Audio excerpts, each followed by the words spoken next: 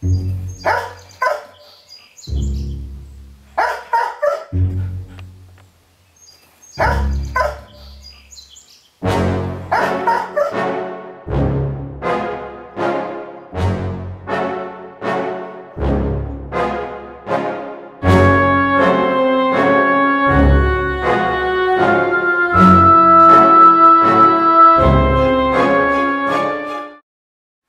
dog training industry is one that has very, very little control.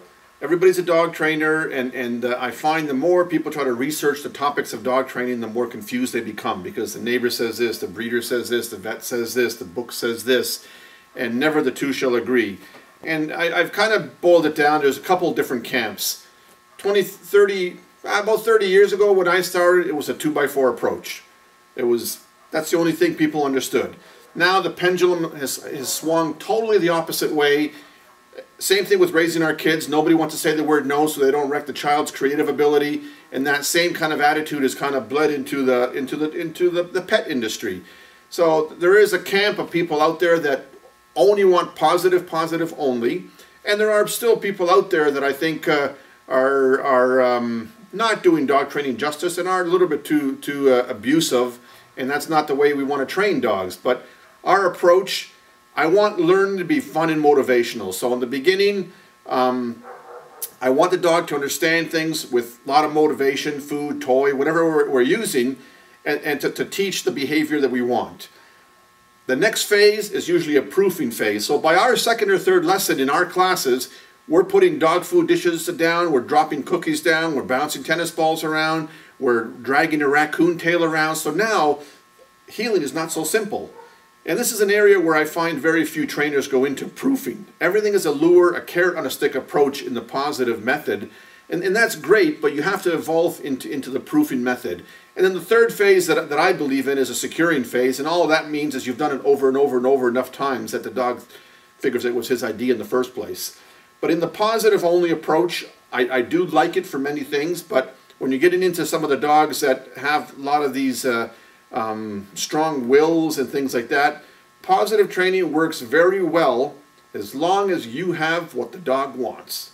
So what I mean by that, if that dog is food motivated and now you having the treats and you're the supplier, you can shape those behaviors into anything you want to get that. And then if you're using marking behaviors and clickers, you could even enhance that even further. They're great tools.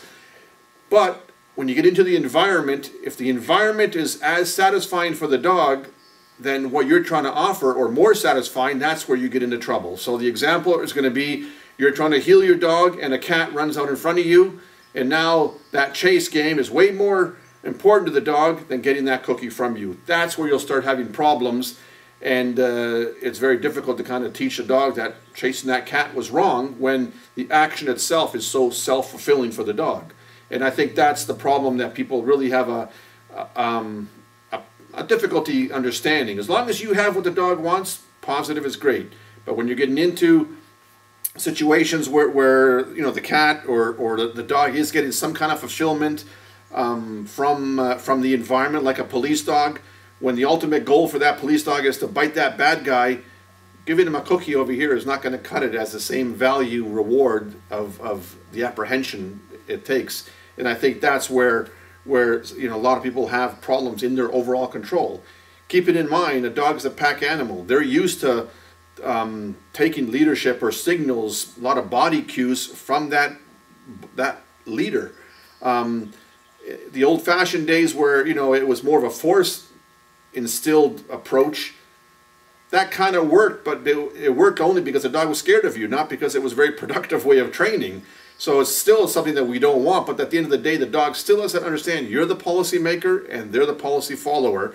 And in some of the shows that you see on TV today, you'll see some shows that are very geared to how animals learn, and they'll refer often to the operant conditioning, classical conditioning. That's all great. And then you'll see others that will kind of lean a little bit more to you got to be the alpha, you got to be the dominant person, and I believe a certain amount of that. But you have the ability to be fair. I still want my dog to know I'm the policy maker, but I'm as a father, I'm hopefully the leader in my household. but my kids know I'm very fair and I joke around, and your dogs know the same thing. But at the end of the day, they know when I'm serious and when I'm not. And our animals have to do the same thing. Everything cannot be a negotiation. Everything cannot be a carrot and a stick or a lure. At the end of the day, the dog still has to understand when I say sit, sit means sit. Down means down, stay means stay. Regardless of what the temptation is on the other side. And that really is a balance of both systems. So we want the learning to be fun and motivational, but at the end of the day, there has to be some kind of understanding in your proofing method where the dog has to know, boy, if I move, there's a consequence for that. And I think that's a bit more of a balanced approach that a lot of people that are entering our industry now are not very familiar with understanding.